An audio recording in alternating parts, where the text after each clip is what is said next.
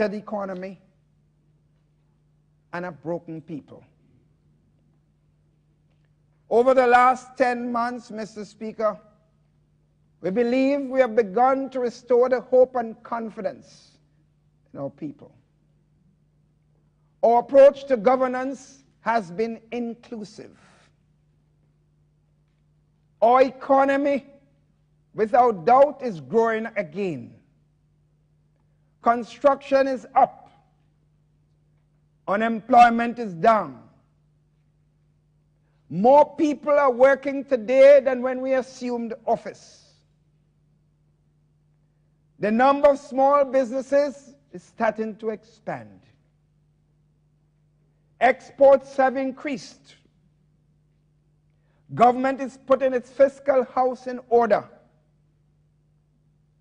We are reducing wastage in government. We are delivering better health care. Our homegrown program calls for shared sacrifice, but it brings tremendous benefits of over $300 million in grants and soft loans and significant debt relief. It also brings a stronger economy and a brighter future. Yes, Mr. Speaker, we are beginning to build a new economy. 4 new hotels are coming and more. It means more jobs. Several major projects are about to begin in addition.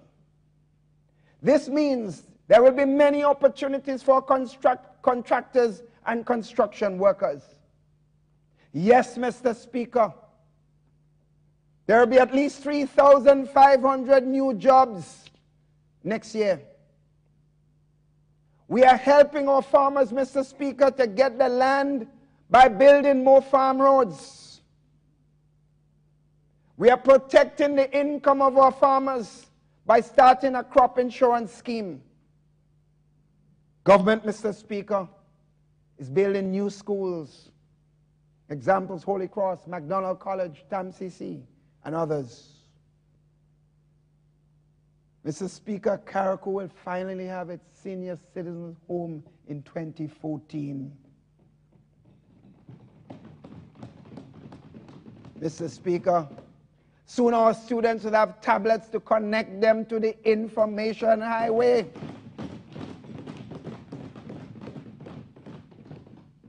Mr. Speaker, government is not only protecting safety nets, but has increased it by $4 million.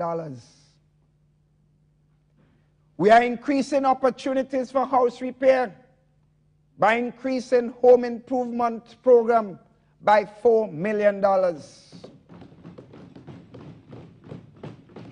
Government is also launching the soft loan scheme to help our people expand their homes. Government is also investing heavily in our youth.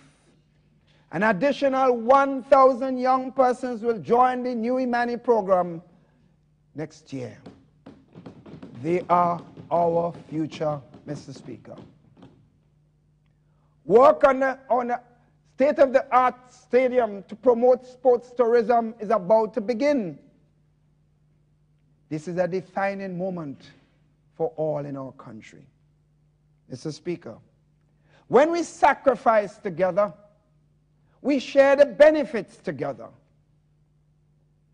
Although we are moving into a difficult but necessary period, one in which everyone is called to go a little further for country and for each other and for ourselves. Let us, Mr. Speaker, go forward together with a strong sense of unity. May we therefore, Mr. Speaker, we all be inspired by Prophet Isaiah, found in chapter 40, verses 28 to 31, and I quote, "Have you never heard? Have you never understood? The Lord is an everlasting God, the creator of all earth. He never grows weak or weary. No one can measure the depths of his understanding. He gives power to the weak and strength to the powerless. Even youths will become weak and tired, and young men will fall in exhaustion. But those who trust in the Lord will find new strength. They soar high and on wings like eagles, Mr. Speaker. They will run, but not grow weary. End of quote.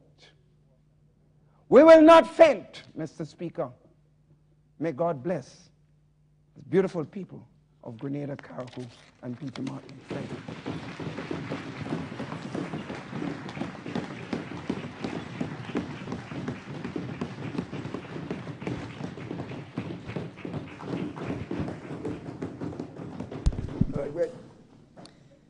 We've just heard the delivery of the estimates of income and expenditure for the year 2014 as delivered by the Minister of Finance, Dr. Right Honorable Keith Mitchell, a budget that speaks to $530 million, short, of course, about 50 plus of $1 billion budget, certainly not $1 billion budget, a delivery this morning that seemed to be... Thank you, Honorable Prime Minister and Minister for Finance, for your...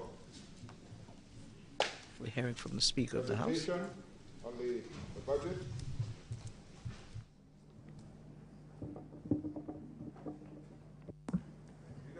Leader of Government Business. Thank you, Mr. Speaker. Mr. Speaker, I beg to move the adjournment of this Honorable House to 9 o'clock in the forenoon. Tomorrow, please the Lord, 11th December 2014. 13.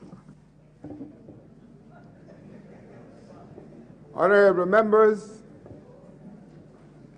the question is that this Honorable House stands adjourned until 9 o'clock in the forenoon tomorrow, 2013.